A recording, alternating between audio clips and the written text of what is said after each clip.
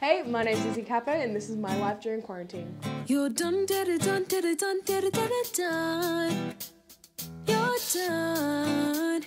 You're done. During quarantine, I recently broke my collarbone. It was a bit of a rough start to quarantine.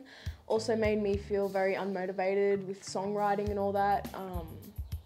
But I did get back into songwriting. I have now 8 unreleased songs that I'm working on currently in the recording studio out in Old Binder Road, Crookwell.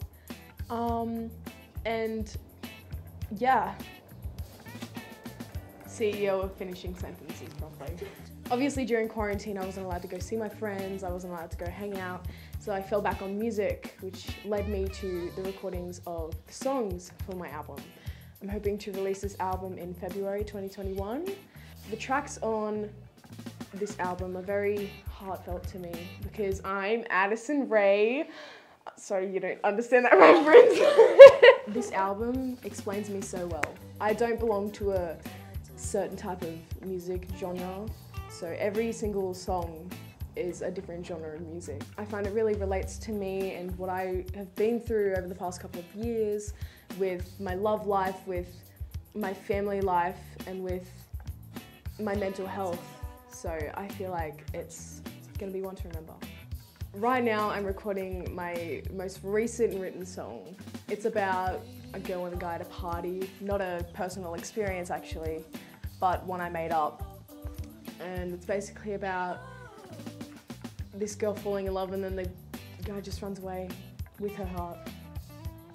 It's kind of sad, but it does have a really cool dance beat, so it's pretty cool. I just love out at the recording studio, you really get to put your own input on each and every track you make. The whole vibe out there is amazing. You get to be there with Steve, just you guys working on your music. I first went out there nearly a year ago when I was 14 and I recorded my first ever song, Spark. It was such an amazing experience because I do play every single instrument on that track. It was my first time in a professional studio where I felt included in my own work. My mum has always been my biggest supporter since day one, and that led to me writing a song about her and basically our experience from day dot to now. Basically saying that it's us against the world and that she's my biggest supporter and I love her. So thank you, Mum. Yay. Mum topic done.